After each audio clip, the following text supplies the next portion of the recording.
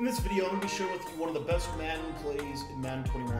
What's up guys, my name is Cody and I want to thank you for taking the time to watch this video. If this is your first time visiting my channel is all about helping people become better Madden players. And if you want to get better at this game, I just want to encourage you right now to click the subscribe button at the bottom of the screen. It's completely free to subscribe and it just allows you to be able to stay up to date with the latest tips and strategies right here on the channel. Now in this video, like I said, I'm talking to you a little bit about what I believe to be is one of the best passing plays in the entire game, and that is the clear out SE out. Now this comes to us specifically from the Seattle Seahawks offensive playbook out of the gun bunch. If you don't know already, I have an entire offensive guide on the gun bunch. You can add this play to your arsenal. There's a little bit of a debate over whether the New England bunch or the New York Jets bunch or the Seattle bunch is better. Personally, I prefer the New York Jets bunch, and that's what I wrote my guide on. But this specific play from clear out SE out is one of the best passing plays in Madden 21, and I wanted to talk a little bit about it with you in this video. Now, really quickly, for those of you that don't know, my name is Cody. Our channel is all about helping people become better at this game. If you want to get better, I would encourage you to click that subscribe button down below. Now, clear out SE out, we're going to talk about this. And this play is very unique for several different reasons. It's actually very, very effective in MUT for a lot of different reasons. But first and foremost, I want to talk to you about how this does against cover 3. So we're going to talk about just kind of a standard Mike Blitz 3, and all we're going to do is just snap the ball. We're not going to make any adjustments whatsoever. And I just want you to watch what happens with the circle receiver. You're going to see that it's going to be an automatic one-play touchdown against cover 3 every single time. So if they run Mike Blitz 3, if you've been playing MUT like I have, you've probably experienced a lot of Mike Blitz 3.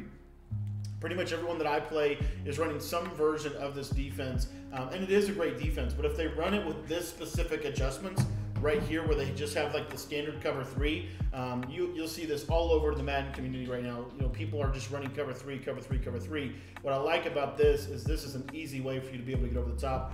Right there, I threw it just a little bit too early. That's the biggest reason why that happened. Let me show you that one more time. I'll show you the same exact play. Just because I want you to see that this is a very consistent cover 3 bomb. If you want to, there is some things you can do to make this a little bit more effective. For example, you can smart route the X receiver.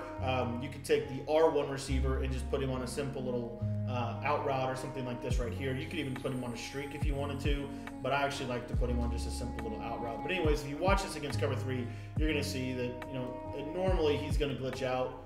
He didn't on that one for some reason, so I might need to put my guy on a little flat route. Let me do that real quick, just so that you can see. Again, this is a fairly consistent cover 3 beater.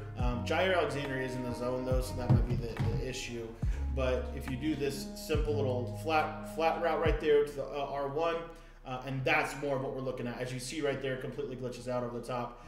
The safety's actually hanging with him pretty well on that, and that's probably because we're not putting a streak on the field. But again, what you're really waiting for is that R1 receiver to kind of just completely freak out, or not freak out, but that corner on the right side, that's more what we're looking for right there, exactly.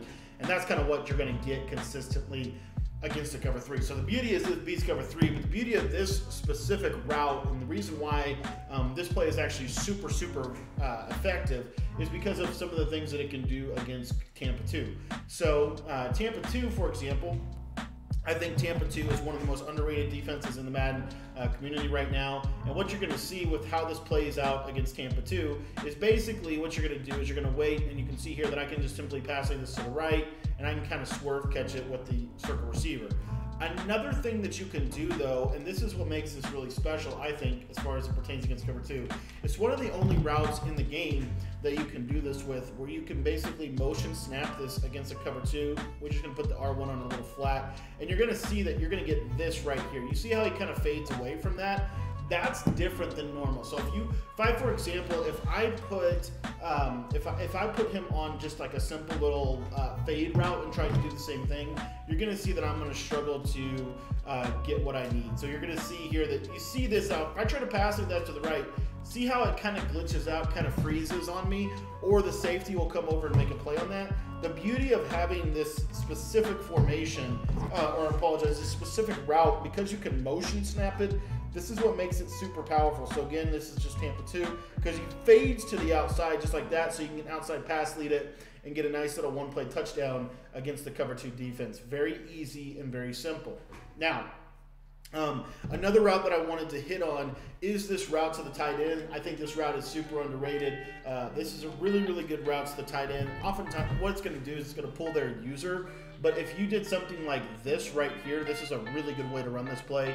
But basically, if you just watch this X receiver, you're going to see that he's going to essentially run almost like a little deep post, almost kind of similar to the concept from the trips tight end with the curl flat concept, where you've got that smart, because I've smart routed him, he's going at a little bit lower of a depth, and that's what's making it really work well for me. So let me show you that one more time. So again, I'm just going to smart route the tight end just like this. I might put the running back on an option route. You know, I might do this kind of combination right here.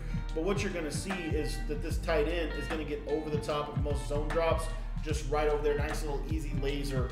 This is also a very consistent read against man coverage. So if you're getting a lot of man coverage, this is something that you can go to, this little smart route to the tight end. Look at how this absolutely torches man-to-man coverage. Wesley actually was one of the first people in the community that was running this. I think Henry was probably running this earlier on in the year as well. People have kind of gone away from this concept, but I'm not sure why, because this is still really, really effective. These stock fades are just so underrated. They're really good against, like, specifically they're really good against cover zero or against match coverage. So for example, if they went cover zero, they tried to blitz crib on you, and they, you know, kind of did that. The beauty of these stock fades is when you motion these out, they just glitch out the man coverage, as you can see right here. And the beauty of this concept is that you have this fade route on both sides of the field. So for example, let's say that you're getting a lot of Tampa 2. If I were to flip this play, and you see here that the circle receiver is going to run this little fade, this is going to be a really easy little read. Just an outside pass lead, very simple, easy read against the cover 2. So that's another little easy little trick that you can do to deal with the cover 2 style defense. Now let's talk briefly about the cover 4. The cover 4 is a little bit different in terms of how it plays, but I do want to just talk a little bit about the circle receiver. So you're going to see here that you're going to get this little animation right here against cover 4. This is what's really cool about this. Because it's a bunch formation and because of where he's at on the field, you get this really, really good and effective, little window to throw this. So basically what we're going to do is we're going to wait for him to get kind of over the top here, and then you're going to see that if he's even, he's leaving. And this is just an absolute laser. Let me show you this one more time, but let me show you an instant replay really quick what happens, and then we'll show you the route in real time. But if you just take a look at this, this is super powerful. So let's just watch how this works. But basically what's going to happen is you're going to see that right there, that animation right there. You see how the outside corner doesn't guard him? This is a glitch within the cover 4 defense. And so what that's going to mean is because he fades to the outside so much, it's going to allow you a lot of opportunity to be able to throw this. So if they run cover 4 on you, what you're going to do is you're just going to wait till he's past that guy, and then you're going to pass this all the way over the right side. Now, as you can see here, you want to wait a little bit longer there. You want to wait till he's even. There's a phrase that's really popular that says, if he's even, he's leaving. That's kind of what we're wanting to wait on. I'm going to show you one other adjustment to this route, but you just really, gosh dang it, good old practice mode with the instant pressure. You really just want to wait on this, but this is a nice little cover 4 beater, so you're able to really beat pretty much every coverage in the game with this one route. You see right here, just passing this all the way over the right. You really want to get it out there, but that's exactly what we're looking for. It's a one-play touchdown against the cover 4 defense. Just very, very simple.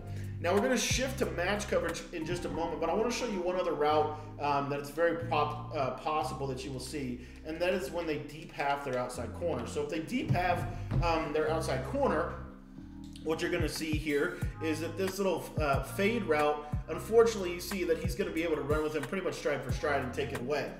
However, the thing that you have going for you with this route is the fact that it is stock fade to the outside receiver, and what that means is you can basically motion snap it. So we could do something like this right here, just a little motion snap, and what you'll see is you can basically pass this to the right side, and you've got a chance. Now, you might need to get him out there a little bit more, but it's really a little bit of a glitchy motion snap that you can do with this route to get it open against this this coverage. So one thing I'll do is I'll probably smart route the X receiver, streak the R1 receiver, and then I might take the running back and put him on a little wheel route. when I do this, what you're going to see is that deep half is going to, by very nature of the deep half, do that, which is going to allow us to basically glitch him out over the top. Clear out SE out, I think, is one of the most underrated plays, and I'm actually going to be doing a video on our gun bunch guide. So it's going to be I'm going to release this into the playlist for you guys.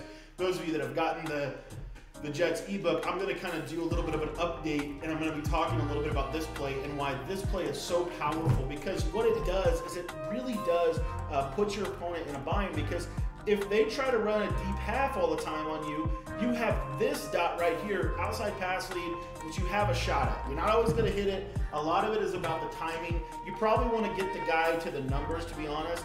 But if you can hit this route, this makes this offense borderline unstoppable. I wish you could get a playbook that had both the play Jets dig and the play clear out SE out. Obviously, you could do that if you run like a custom. But again, if you get him out here far enough, you're going to see that deep half is going to go straight up to the streak, and it's going to basically leave this little window here for the circle receiver. Now, Jair Alexander does have deep out zone KO, which is helping him a little bit on this play. But you're seeing that we actually have a little bit of a window on this motion snap. Again, you want to get him like maybe all the way out to the numbers here, but you'll see hard right pass lead, click on, you want to really swerve catch it and try to catch that on the side of the line. But like I said, we're going to update the ebook with a full version of this. Last thing I want to show you on this is how this does against match coverage. I think this might be, this literally might be the best passing play in Madden 21. And if you start adding this to the arsenal of the bunch guide, you're going to find a lot of success with this. Seattle might just be a little bit better than the Jets just for this one play, for how powerful this one play is. The way that you beat cover 3 this year is a little bit different than the way that you beat it last year, and so it's making this concept super glitchy. So really quickly, I just want to show you cover 4 quarters. You're going to see that all you have to do is snap the ball. You literally, that's all you have to do, and as you can see right here, you're going to kill cover 4 quarters. You don't have to make any adjustment whatsoever, and you're going to beat it. One adjustment that you can make is that you can do this, you can shrink the R1 receiver. So you can basically do, something like this right here. And if you watch how this works, they actually will defend this a little bit better. You still can hit this, you still can hit that route to circle as long as you lob it over the top. There's some things that, again, that people will do. So for example, one of the popular techniques to defend gun bunch is to put a deep half over on that side. Well, the beauty of this is if you smart route the tight end, you put the running back on the option route, and you do all this right here, what's going to happen is that deep half is going to get ran off, and then you're going to have this basically inside pass lead to Devontae Adams that you can get. Unfortunately, I threw it probably a little bit too early. Let me show you that one more time.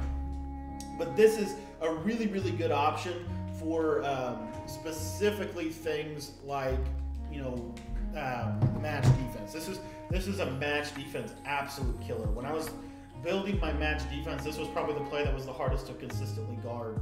But again, you're going to see right here that, they actually did a pretty good job right there. I think it's because I put a vertical hook on that linebacker. Let me show you that without the vertical hook. So I just want to spy off these guys, and I just want you to see, kind of how this plays whenever they put that safety on the bunch side. It's a very popular adjustment to put that safety on the bunch side into a deep half. But when you use these adjustments, you should see that this R1 receiver should be open for an inside pass lead, kind of right in there. Not able to complete it, unfortunately, but as you can see, you can have that window. So the beauty of this play is it really does start to open up a lot of possibilities for your offense. There's a lot of different things that this specific play will open up if you can read it properly. This circle receiver is super, it's just a super glitchy route, and he's going to draw a lot of attention. That's then going to open up, obviously room for your other routes on the field. So, this beats pretty much every coverage for a one-play touchdown. Like I said, if they run cover 4, show 2, you don't have to do anything. You literally just call the play, and what you'll see is that this circle receiver typically will get over the top of it. Right there, Jair Alexander actually played that pretty well. Let me show you one more. Let me show you one more on this. But this is one of those plays that, like, I think, it's not like perfect, but because it doesn't have like a ton of quick reads, it's more of a glitchy streak play. But as you can see right here, it just kills everything. I mean, it kills cover 4, kills cover 2, kills cover 3. What I really like about this play is if you notice that your opponent is deep halving a lot, I just think it's absolutely incredible that you could call this play right here, and then, like I said, you just motion this guy all the way out, kind of get him to delay himself, just like that right there. But what you'll see is, now you're going to put yourself in a position where you have a shot. I mean, right there, that might not have been the best example, but you can hit this route against the against the deep half adjustment. And the deep half adjustment is one of the most bomb-proof things that the defense could possibly do. But as you can see here, you see not only do you have that, you also have this route to the tight end that's like super deep and super effective as well. So anyways, I want to thank you for watching this video. If you want to get my entire bunch offensive guide, we actually are going to be updating that with this specific play and talking about it. You can get that in the description of this video for just $15. I want to thank you for watching, and again, if you want to get the entire offensive guide from the gun bunch, you can get that in the description.